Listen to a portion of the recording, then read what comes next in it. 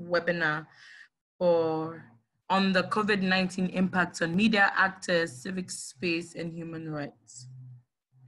My name is Mohamed Akwachumberma, and I am the Communications Project Officer for the Consortium to Promote Human Rights, Civic Freedoms, and Media Development in Sub-Saharan Africa, also known as the Consortium for Human Rights and Media in Africa. Now, this project is a project that aims to protect and expand the civic space for civil society organizations and human rights defenders, as well as nurture and enhance the effectiveness of independent media and journalism in the region. And in doing so, we facilitate collective action both within and across countries. One of the results, which is this webinar that we are having today. And this project has 6 regional partners, that is Civicus, Civil Rights Defenders, Defenders, For Your Media Institute, Harbor Freak, and WITS Journalism. It is funded by the Swedish International Development Cooperation Agency, which is SIDA. Today, we are going to discuss, as I've already mentioned, and the reason we're having this conversation, it's quite obvious that this COVID-19 pandemic is having an impact on countries. And as it sweeps across the various countries in the region, the sub-region, it is having an impact on the access to information, which is critical in our efforts to curb its spread. Unfortunately, some governments have enforced restrictions on both digital and traditional media, such as internet, community radio, shutdowns of newspaper outlets, television, and radio stations, like I've already mentioned, which is preventing the people, both at the grassroots level, at the national level, from accessing vital information about how to protect themselves against this virus and how to prevent the spread. So today we have quite very well-renowned panelists. Paul from Civicus, he's the Advocacy and Campaigns Officer, Africa Lead. And we have Ayo Damola. Ayo Damola is a premium, works at Premium Times, and that's a leading online news and investigation platform in Nigeria. Ayo Damola is fondly called Damola. She's a journalist, she's a trainer, facilitator, and a gender equity advocate. She has covered health services, women, children, and health issues, health financings for the past 4 years. She has also worked in the health and diagnostic services and child rights non-governmental organization in Nigeria. She holds a Bachelor of Arts in Anthropology and an MSc in Information Science from the University of Ibadan, Oyo State. She also has a certificate on Science Solution Journalism from the Rhodes University in South Africa. We also have Muthoki. Muthoki is CPJ's Sub-Saharan Africa representative, and this is based in Nairobi. She previously worked for 6 years as a journalist with the Nation Media Group in Kenya, covering a variety of beats from East African community integration and regional trade to technology and telecommunications for the Business Daily and Daily Nation newspapers. In 2017, she served as an alternate digital editor for the Business Daily. Then, last but not least, we have Julius. Julius is a writer and photojournalist who is passionate and committed to quality investigative research and writing on environment, immigration, human rights, crimes, court, politics, and health. He has 7 years of experience of field reporting through working with the Daily Monitor, one of the independent leading media outlets in Uganda. He is currently working at the Uganda Radio Network as its bureau chief in charge of East Acholi. I'd like to say welcome to all our panelists. Thank you. Thank you, Mami. Thank you. So, Damola, can you kindly share with us certain threats and restrictions that are facing the media during this COVID-19 pandemic? Thank you very much. While we've not had cases of the government shutting down any media house, journalists have had cases of harassment, especially from the state government and the security agencies while doing their duty. It's cut across the country. Nigeria is a very big country. We have 36 states, and in some states. Damola, sorry, would it be okay with you to kindly put on your video so we can see you, if that's not a problem? Oh, okay. It's telling me you. Okay, let me see. It's telling me you've disabled it. No, I can't. Your host. Okay, our technicians will work on that shortly, but please continue to talk. Okay. So we've had cases of harassment. Some journalists have been harassed. Some have been detained during while carrying out their duties. For example, in Ebonyi State, we had 2 journalists that the government even said they want to ban for life from covering anything that has to do with the state government, that they did not like the way they've been carrying information. They felt it's false information because it was not authenticated by the state government. And the question to ask now is, if I'm getting an information, do I need to take it to the government to authenticate the information? If you're not ready to talk to me, okay, I should start my video. Hello, can you see me now? Yes, we can. Thank you. You're welcome. So we've had cases that the Peter and Chijioke was harassed by the state government. That's in Ebonyi State. They were even detained for a while. And the government issued some statements that they were going to ban them from covering anything that had to do with the state. Now, one would wonder why a state government would say you don't want journalists to write on something that everybody wants to know. This is a state that already had an ongoing Lassa fever case. They are the 3rd highest Lassa fever prevalent state in Nigeria. And we are wondering, how do you want to handle your COVID-19? So it's infectious diseases. This is what everybody wants to know at this time. It is a pandemic. And you're not telling them that they cannot write because you're not writing things that you are authorizing. You want to authorize what they should write. That means they want to be the one to control the press. And since they were not being able to do this, they started harassing those guys. Now we had people that their cameras were broken during the course of this COVID-19 outbreak, because the government issued some lockdown in some parts of the states. And as a journalist, it is expected that you should go to the field to know how people are observing the lockdown. And in the process, you take some pictures and security officers actually harass you and so why are you taking pictures? And they tell you to delete it. If you try to prove your stance and tell them you're not ready to delete it, it's that they detain you. Some even go as far as beating up some journalists. It's that bad. The governments too in some places are actually trying to curtail what the media can get to, because you want to get to the isolation center. You're telling us you have some isolation centers. Let's get to the isolation centers. Let's know what is on ground. Let's know what kind of beds, these machines, the bed space that you have in place for people who might test positive. And you're telling them they cannot get there. So that is more or less what Nigerian journalists have been facing. They've been having problems to access of information. Most times they want to give you information from the government side. And by the time you're not bringing an information that they feel is not favorable to them, then the harassing begins. Like there's a state in Nigeria, that's one, I said we have 36 states. Kogi State, for example, has not recorded any case officially.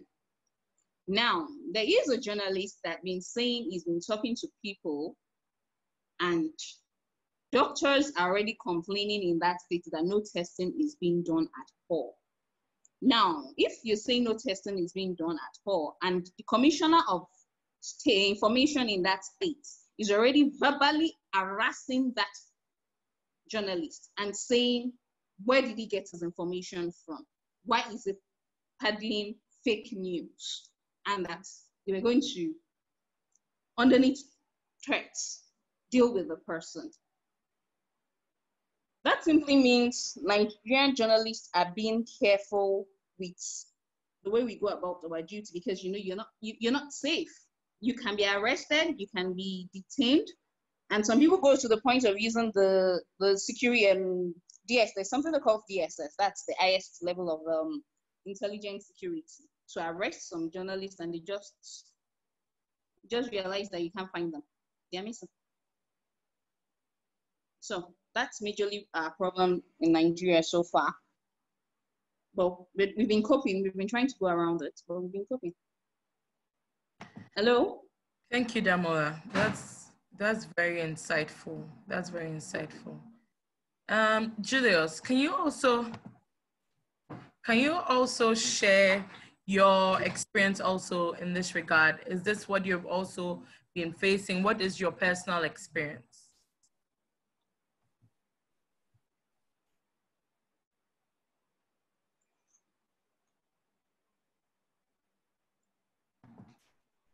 Hi, Julius. Okay. I think we lost him. So, Damola, I'll come back to you. Okay. Despite all this happening and despite all these restrictions, how are the journalists able to still continue to do their work and still get the results and the data they need? And if these platforms have been restricted, how do they still find a means to collaborate?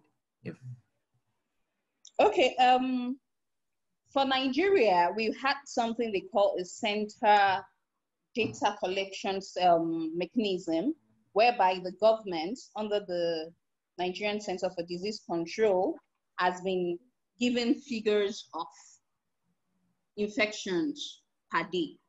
So that has been able to make us get data.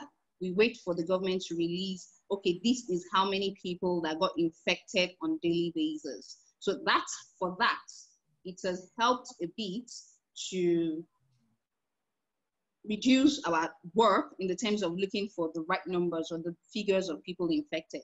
But when it comes to other things, like you need to get pictures, we use sources, which is very important for journalists, as we all know. Sources are very important because there are times the government will tell you some things up there, and it is the people that are working in the health system that knows where the shoes pinch. For example, there was a story I did on health workers, the welfare of health workers. The government act was saying they were giving them PPE and they provided almost everything they needed. They were giving them money. They had their hazard allowances, even that's all the health professionals, the nurses, the doctors, the ward maids, and all you can think of. But talking to some of the sources I had in the hospital, we realized that those things are just being said on air. Most of the doctors working in our hospitals are actually scared for their lives. They go to the hospital, they're working, but most of them don't even have the PPE. Some of them are infected. As we speak now, I'm sure we have over 200 Nigerian doctors that are infected with COVID-19. So this is, you realize what the government is giving you is different. What you get from the source is different. Now, irrespective of the restrictions, we've been trying to move.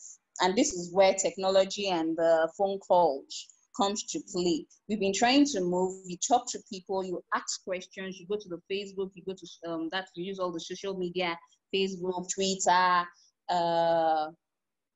any form of credible social media, you know you can actually trace and authenticate the source that pasted that information. So we've been trying to use all that to do the stories and to make people know what is happening.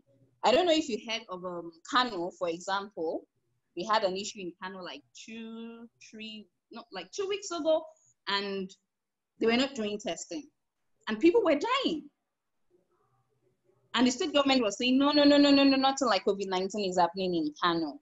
And people were dying. So it took sources. It took sources in the hospital. It took sources from families. It took sources from people who knew people to tell us this person died. This person has died. When it was before he died, this is what was the symptoms the person was exhibiting. So that has been helping journalists to do more of their stories. Okay, thank you very much, Damola. And before I ask Julius to speak, I'd kindly ask you attendees that you can please send in your questions on the Q&A tab so that right after he speaks, we just zoom into that. But Julius, we also want to know your personal experience. We know that you have a vast experience in this. How have you also, and journalists, been faced with restrictions in this pandemic era? Thank you, Mami. My case here in Uganda, ever since we started having these issues of coronavirus, the government came up with a lot of guidelines, set guidelines that, people should adhere to. At the initial start of it, some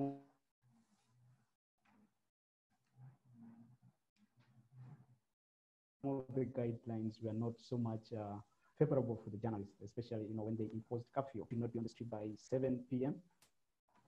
Wow. Hello. Am I okay?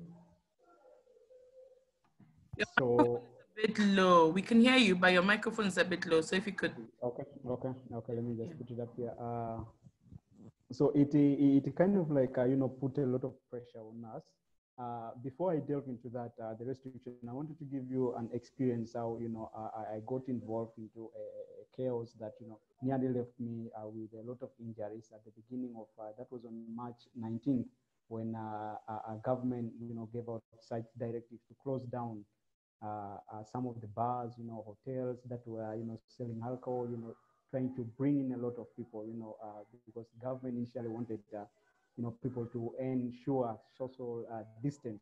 So with that, they saw bars and hotels as a threat. And at one time, it was on March 19th, at around evening time, I'd got up some tip, and I'd gone to cover up, the closure of a bar within the municipality in Kidgo.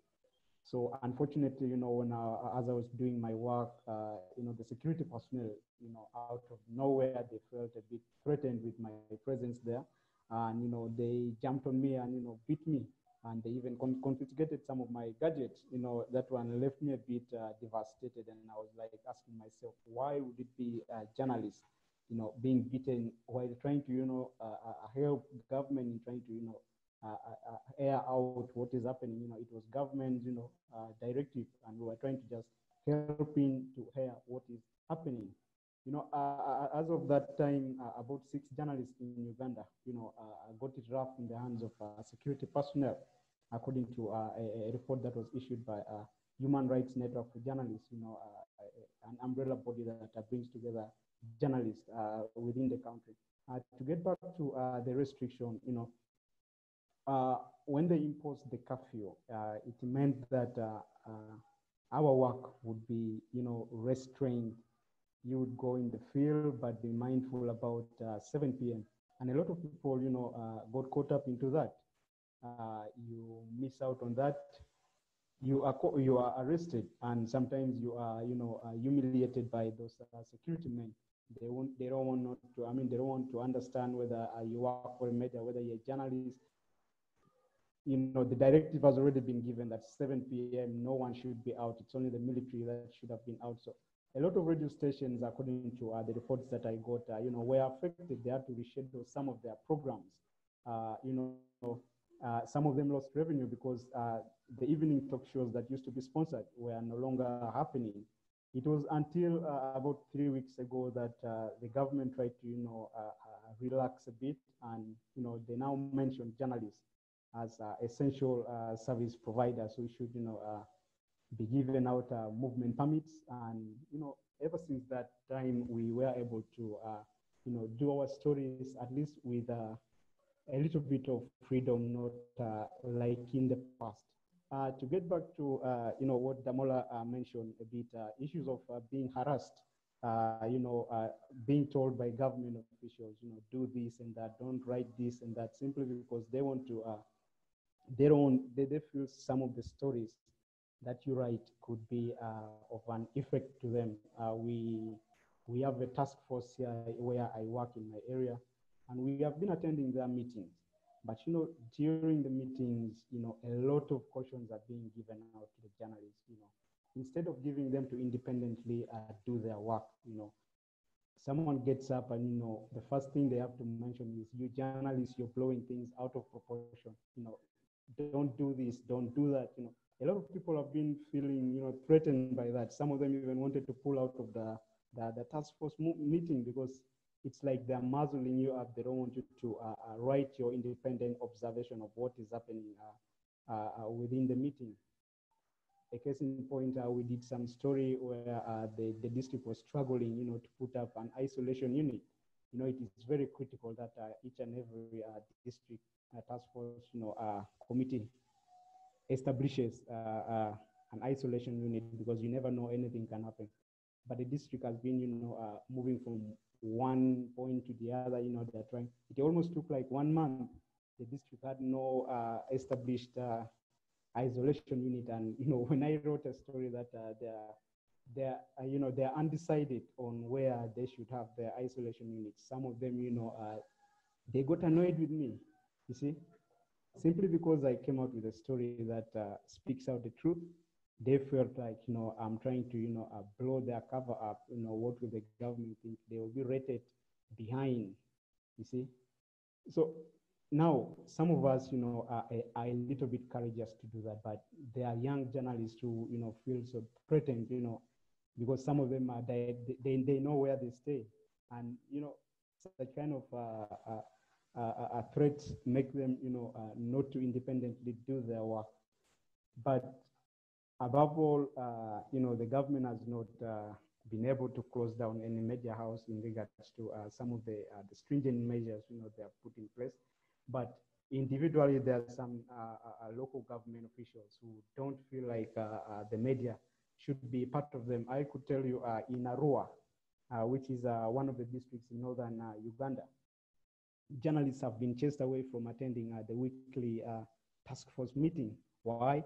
Because they have been getting, right-hand information from the officials there, and the task force meeting brings in security personnel, religious leaders, the medical personnel, the local government officials. So they feel like whatever they were speaking from there was directly entering into the ears of the journalists, and they felt it wasn't giving them enough space, and the decision they just made was to chase away the journalists. I don't know our fate here, because some of the stories have been coming out, and I kept on hearing, from the background that, ABCD is going to be done. You may never be allowed back to attend the COVID task force meeting.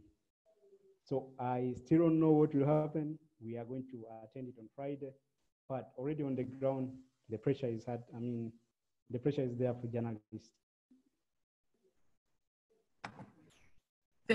Thank you so much, Julius. This is very insightful. We have quite a number of questions that have come, and it's not only for you, Julius, it's for you and Damola.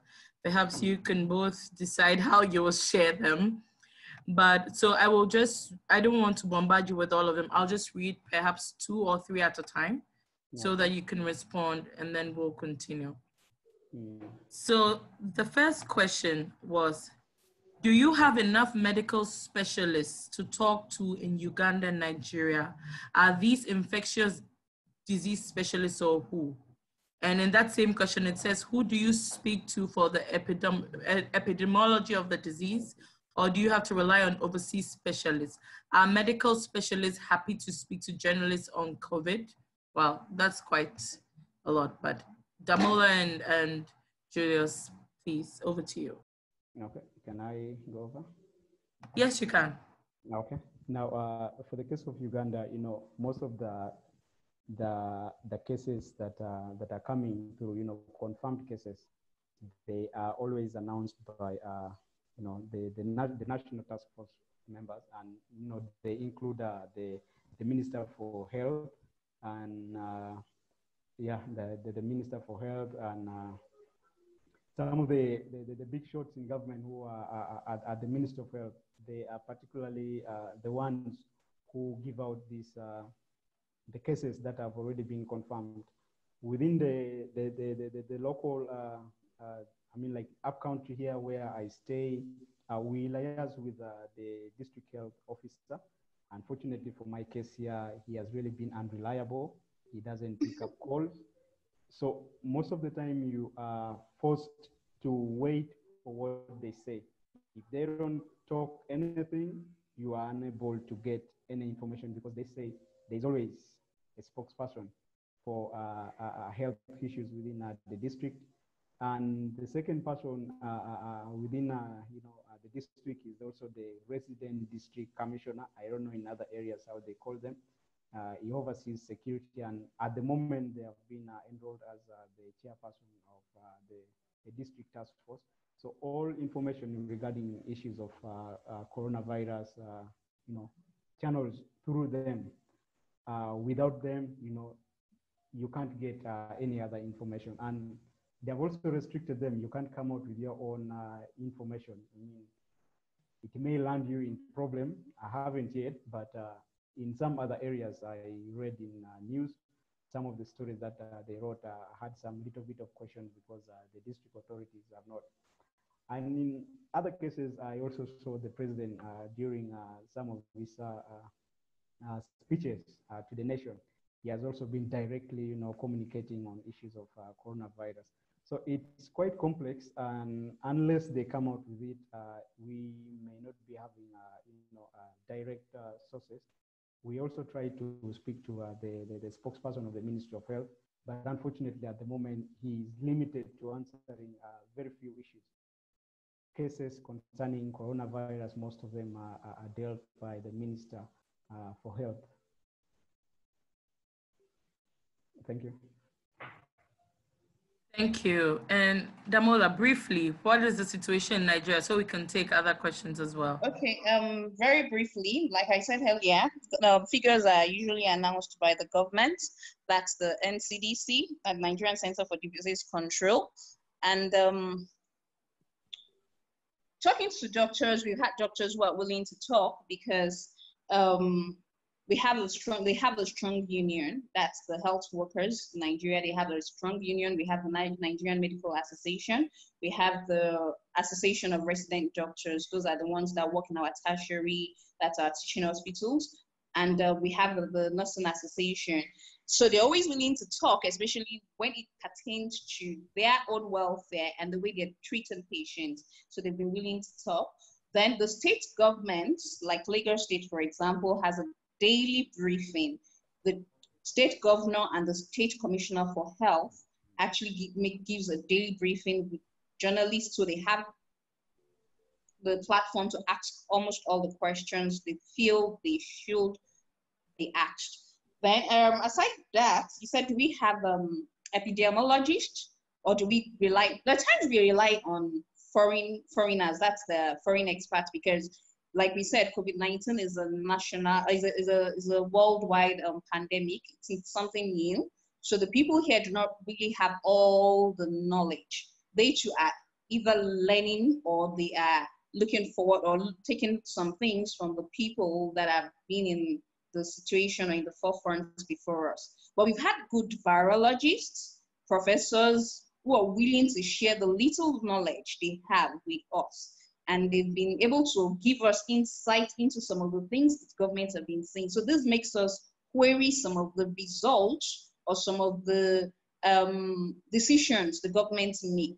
If you're telling us lockdown and you're telling us, okay, don't lock down, we're easing the lockdown. Are you telling us this virus moves at a particular time? Are you telling us the virus does not move at a particular time? So we've had people in Nigeria who have been good resources that have been helping ourselves. Thank you. Hello?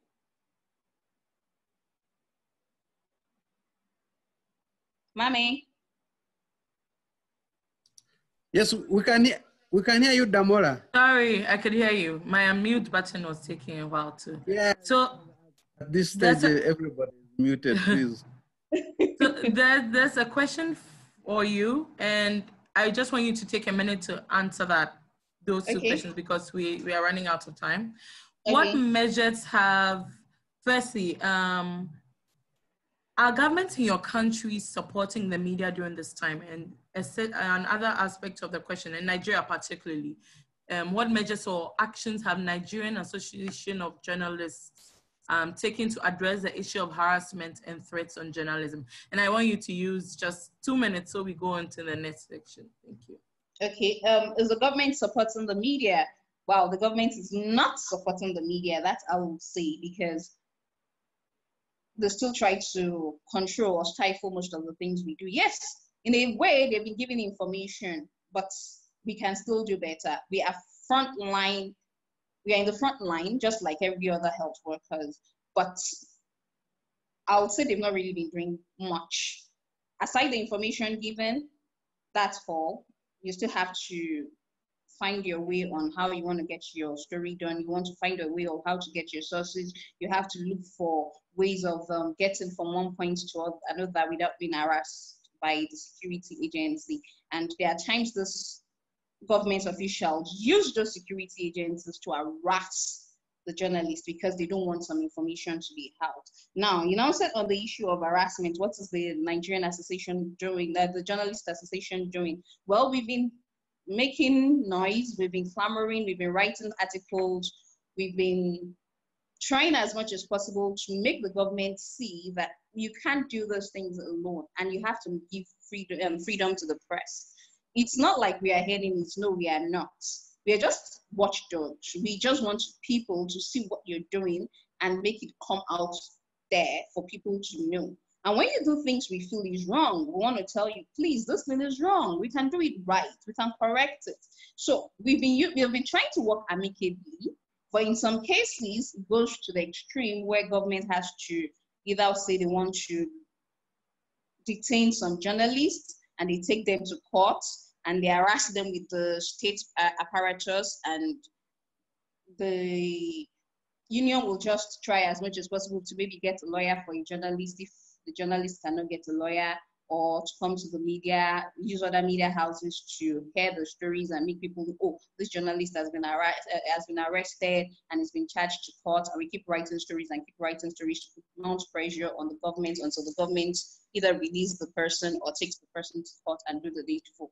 So that's what we've been doing majorly in Nigeria. Okay, thank you. It's quite obvious from these submissions from our colleagues, Julius and Damola, that it is really affecting not only press freedom, but journalist safety. Musoki, can you clearly outline, perhaps briefly, the real effects, the trickle-down effects that's having on press freedoms and how the safety of journalists are really being affected in these times? Thank you so much for having me. It's been very interesting to listen to the conversations from Nigeria and Uganda. In response to your question, I think one of the main points I would like to make is that the stories we've had from Nigeria and Uganda are not isolated to these countries. Unfortunately, these are trends that we're seeing across the sub-Saharan Africa region, where there is a crackdown on journalists at this time, where the safety of journalists is, the question of the safety of journalists is up in the air. If I could just speak very briefly to the actual impacts that we've seen on press freedom and journalism safety in this region, I would divide them into maybe 4 main categories. So one of the main ones is we've seen the enactment and implementation of new laws or old laws in a way that's restrictive to press freedom. This is not something I've had been spoken about at length, so I thought maybe I could emphasize on that. We've seen this happen in South Africa. We've seen this happen in Kenya, in Ethiopia, and also in Somalia. So the enactment of new COVID-19 related laws that restrict what you can say and you can report about the pandemic, or the use of older laws in a way that's restrictive to journalists at this time. The focus this has all been done under the guise of trying to control the spread of misinformation and disinformation, but we've been concerned that it has its actual impact is chilling the critical journalism and intimidating journalists into not doing the kind of investigations that they can do. At the same time, across the continent, we've seen, across the region, sub-Saharan Africa, we've seen a rise in the arrests, in the assaults of journalists who are either trying to cover COVID-19 or who are caught up in security personnel trying to enforce COVID-19 lockdown or movement restriction measures. This is something we've seen in Uganda, as Julia's highlighted so clearly. This is something that we've seen in Kenya. This is something that we've seen in Ghana, in Liberia also. Now, beyond that, we are also concerned about, this is not necessarily a safety issue, but it is a press freedom issue. And it is one that has come up repeatedly from Uganda and Nigeria in terms of access to information. We're hearing the same story across the continent, across the region, that journalists asking questions about COVID-19 are not getting their questions answered, they're being ignored, that governments are not providing timely information. Of course, in some countries, you're seeing governments attempting to give daily updates. We've seen this in Kenya. I think we're also seeing it in Ethiopia. But still, journalists feel that there isn't enough transparency about what's about the spread of the pandemic and also about the kind of measures that governments are putting in place in response to the pandemic. Another safety issue that we have been incredibly concerned about is just the mere fact that there are so many journalists in this region who are behind bars at this time. This is the worst time to be behind bars. We know the conditions in which people in prison live. There's squalid conditions in many of our countries. There is no good prison, but unfortunately in this region, a lot of prisons are really poor conditions. So another safety issue we've been concerned about is that journalists who are already detained, who were detained before the pandemic in places like Burundi and Eritrea and Cameroon, remain imprisoned at this time, and that they are therefore at higher risk of contracting COVID-19 just because they cannot social distance, they don't have access to water, they cannot put in place the kind of hygiene measures that the WHO and national governments have been advising people to put in place in order to avoid contracting COVID-19. Of course, there is the mere fact that journalists going out there in the field to report, to meet people, are putting themselves at risk of contracting COVID-19. So that's another safety issue that we've been trying to work with journalists around the world and with newsrooms around the world to develop safety advisory about how you can still tell the news, how you can still keep the public informed while protecting yourself, protecting your family physically and psychologically. I'm just going to pause there in case you have a follow-up question. Thank you. We do not have any questions on this, but I'd also want to hear from our colleague, Paul. And Paul, I'd like to know, how is civil society responding to this pandemic and restrictions? We heard right now from Muthoki how journalists are being affected, how some may be potentially in poor conditions as they are being incarcerated. How is civil society responding to all these things that are ongoing? Thank you. Thank you. In terms of civil society organizations, of course, as governments are using COVID-19 as a pretext to consolidate power, restrict civic space, stigmatize the media as we've had, the civil society and philanthropy at large stepping forward to provide and raise essential information, humanitarian assistance, and also to re-event themselves in terms of intensifying advocacy at all levels. Specifically, CSOs have initiated online materials to sensitize people about the pandemic, particularly in relation to democracy and how to protect human rights while protecting public health. There are civil societies that are providing trainings and refreshing skills and measures on digital rights because not only media actually or journalists are suffocated or stifled in terms of surveillances and digital violations, even civil society organizations. So in this regard, they are effectively dealing with various violations posed by respective regimes, and they are they are trying to come up with applications that can locate their fellow workers, fellow activists, physical surveillance technologies to ensure that they are not monitored illegally as regimes are doing. Also, they are looking for more encrypted and secure ways of continuing their work. Others have used VPN, signal apps, security upgrades. As you know, these days, the Zooms we are using, the WhatsApps, very risky and fragile in terms of monitoring and tracking whatever happens. So the CSOs are upgrading their security around themselves to ensure that they continue with their work. Some CSOs and activists are documenting government abuses that are taking place now because to some extent, you can, in some countries, you cannot raise these issues now. A country like Tanzania, you cannot be allowed to speak up now, especially if it is related to COVID. We've heard about Nigeria, Uganda. Those are the issues. So they are documenting abuses so that they can be used later to demand accountability.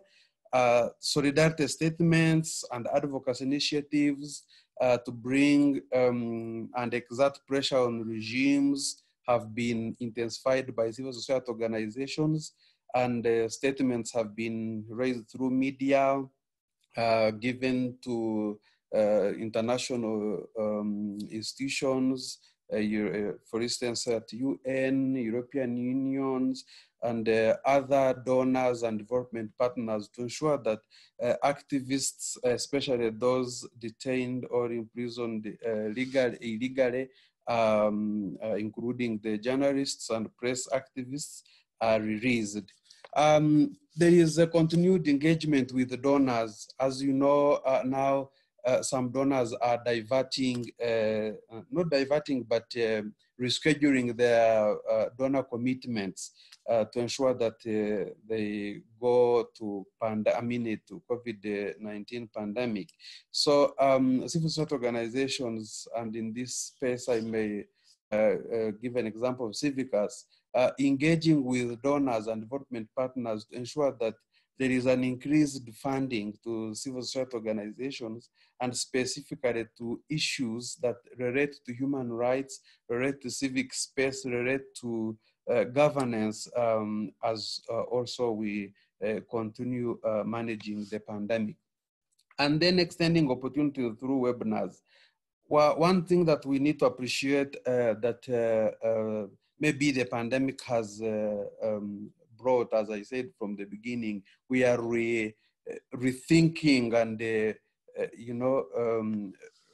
relooking into what we've been doing.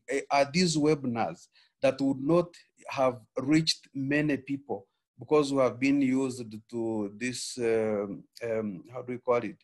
The conventional of training, building the capacity, then you are limited to space and the participants you need. But these webinars have really increased the opportunities to engage with many people. Of course, there are challenges of connectivity.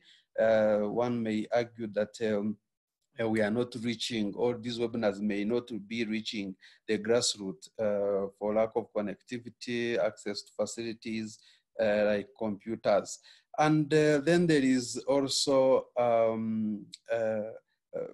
CSOs pertaining to collaborating and partnering, working together to demand, transparency and openness in implementing the good best practices, and demanding their respective governments as they implement the restrictions around the COVID-19. As we've had the restrictions are so many, very stringent.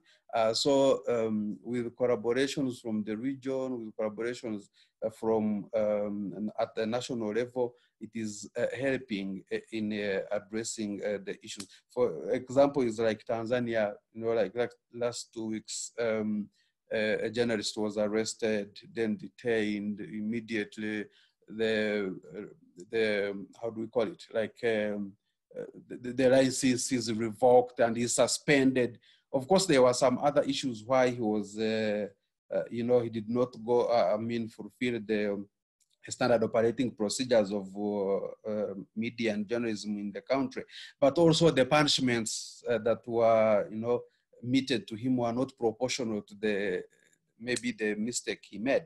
But for me, what I learned from this is the way the media, the way the civil society organizations, the way the activists came together to demand for, openness in all of this, to demand for transparency and how everything is being done, showed me that we are still together, as the slogan is in this thing, and CSOs are alive, despite the fact that we are in a distance and a little bit of disconnected. Thank you, Paul. Thank you so much. That was so insightful. And we have about 12 more minutes, and I see that our attendees have sent some questions. So I will mention some of the questions so that any of you panelists will, particularly I'll begin with you, Paul, since you haven't answered any of them. And the first question will be, in some countries, states have targeted journalists for reporting on specific cases. For example, in Niger and Cote d'Ivoire, journalists have been targeted for reporting on cases in particular hospitals.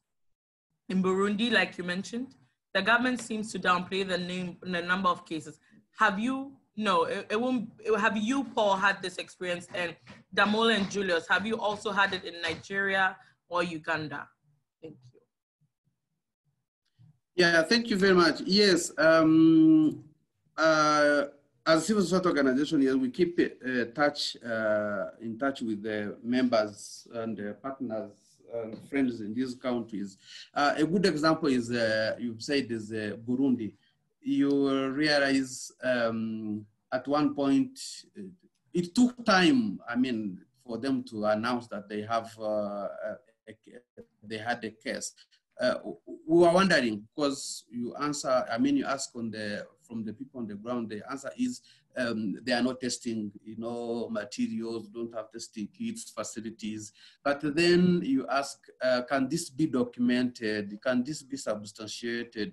No media, no journalist is willing to engage in this. Why? Because the government, as Julia said, they are taken as not reliable. So then eventually you get a case, but even the way it is reported, the on-way channel, example like Julia said, giving the information, for instance, in the case of Uganda, is President Museveni, is the president.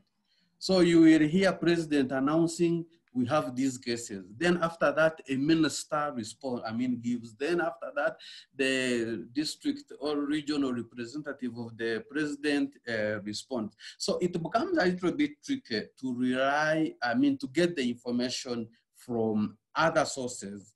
We have to wait for the right or whatever information that is there. That is the challenge, that the sources are limited. Sources of information are limited or preserved of a few people. And as Mutuki and Damara said, we need to respect also the space and privacy of these journalists and life, of course, of journalists.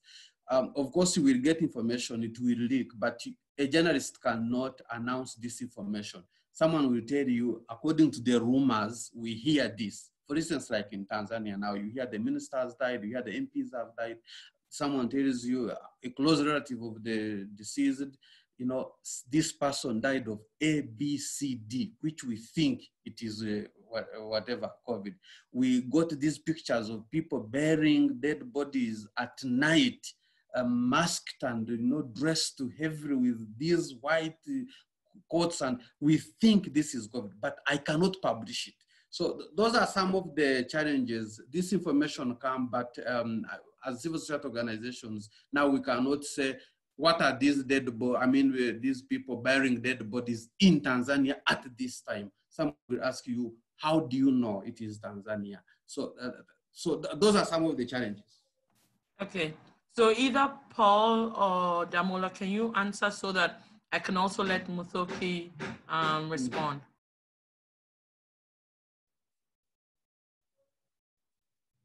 That was Paul speaking earlier. Sorry, Julius or Damola. Okay, Damola, please. Yes. Okay. Are you with me? Yes, we can hear you. Please. Okay. Like you said, we've had challenges and we're trying to see how we can go around it. And civil societies have always been very wonderful, especially when it comes to journalists being harassed. We've had CPG, we've had Premium Times Investigative Journalism Center, which is a foundation, and we've had the Wale Soyinka Center for Investigative Journalism, and we've had Amnesty International, that is stand up for journalists when they are being harassed on sources of their story, because we've come to understand that we cannot always just sit down and wait for the government, or we cannot always just be their parrots and give what figures they give or whatever information they give. We have to go there to the society to know what exactly is going on there. So most often we clash. Let me put it that way. We clash because they don't want some things to come out. We get those facts and we know they are authentic facts, and we have to just push it out there because we know if we don't, that means we don't get the change we want. So we've been having that issues. But when it comes to figures, all figures have been given by the government. So we've not had cases with that. But where we have cases is when you say somebody is dying somewhere or somebody died of COVID-19, or we want to know what exactly is going on in the state, or we want to follow the money, like we call it in Nigeria, because they've been releasing some funds, and we want to know, okay, what are you spending our funds on? What are you doing? How much have you spent? Who did you give money? Are you buying reagents? Are you buying PPEs? Are you waiting on donations? What exactly is the state of our health system? Now, that is where we tend to start having to butt heads with the government, and that's where harassment comes in. But so far, so good. We've been able to weigh the waters, and we're trying. Okay, thank you, Muthoki. And you have just 2 minutes because we are running out of time.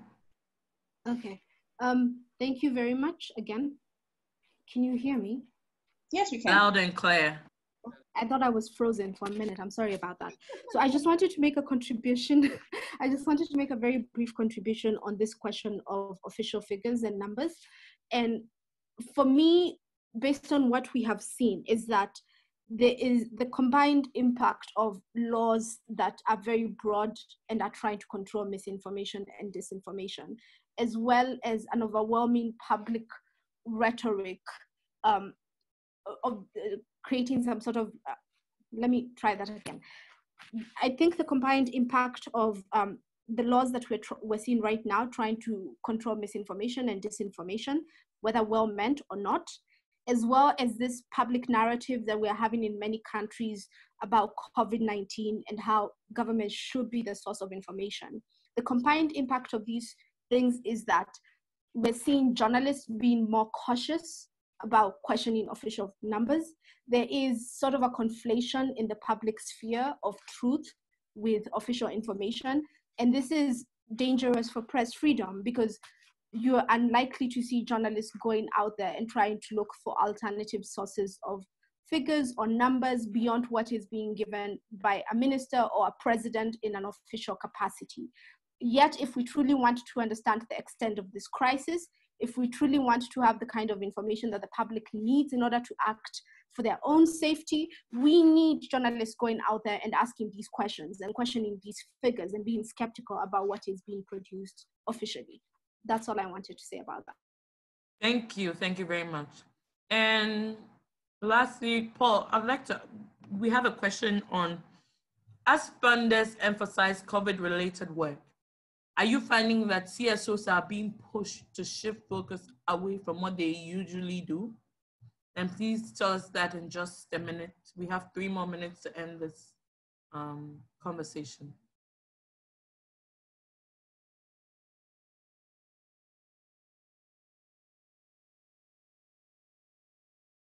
Paul, did you hear me? I don't think I got the question well. Exactly. Okay. The question was that as the COVID-19 is continuing, it seems that CSOs are being pushed to shift away from their main vision and mission and what they usually do and shift to work related to the COVID-19. Is that the case? Is that what you think? Are funders emphasizing them to do work only on COVID-related activities or not? What are your thoughts on that? Yeah, thank you very much. Yes, some organizations have mentioned so. Some organizations actually are saying the donors are refusing them. Or, civil society organizations who want to divert to the pandemic, but then the donors are saying no. I think as people keep, as analogy is going, this is an abnormal situation that requires, stringent measures. I think for me, it's a yes and no, because at the end of the day, if we are talking of human rights, we need to also look at what is urgent now. If it is a right to life, for sure, to provide food, and the donor is suggesting let's go for a humanitarian, assistance, I think for me it's fine. Especially if there is a need for that. What I don't like, or what I don't support is where there is no need, then we are pushed to that side, or where there are no expertise, there is no skill, let's say in providing PPEs, and then where the donor is pushing an NGO because of that to any push, any diversion, I think must be rights-based approach. And then should, in this, I mean, should put the people, should put all the stakeholders at the center, and they agree to work together so that at the end of the day, it enhances the capacity of the recipient. It also contributes to the achievement of the project. So I think where necessary, we need to address the needs of the people as they arise. Thank you, Paul. And our time is up. I just want to say thank you to all the panelists for their insightful contributions and for this rich wealth of knowledge that you've shared with us. And also to our attendees for joining, for participating. And this was also live streamed on the VIDS Journalism Facebook page. So assuming you want to go back to listen to the nuggets of wisdom that were shared, you can kindly do that as well. I just want to say thank you. Thank you for joining our first webinar, and we will do subsequent ones, so please watch out for it. And thank you once again, and have a great day.